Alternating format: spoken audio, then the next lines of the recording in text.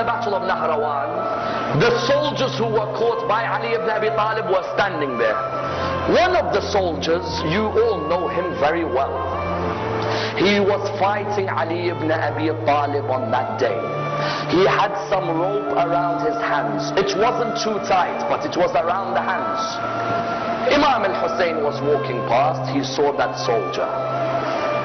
And the soldier looked at him and said, Hussein, I beg you, please remove this rope from around my hand, because the rope is causing nervousness in me. Remove it.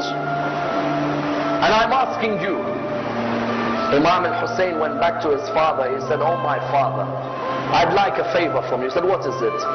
He said, this person over there, do you see him? He said, yes, I see him. He said, he says to me, the rope is tight around his hand, even though you will never put a tight rope, but it seems to have been hurting him. And he asked me to remove it. Oh my father, do you allow me? He looked at him and he said, Aba Abdullah, go ahead.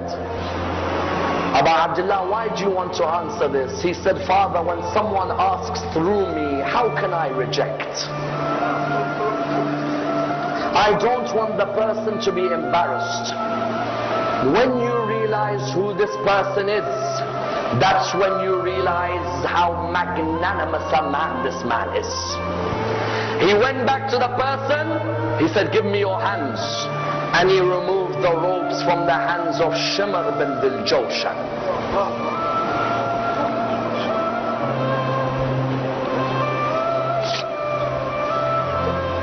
Tell me, which mercy did he show to you when he sat on your chest on the afternoon in Karbala?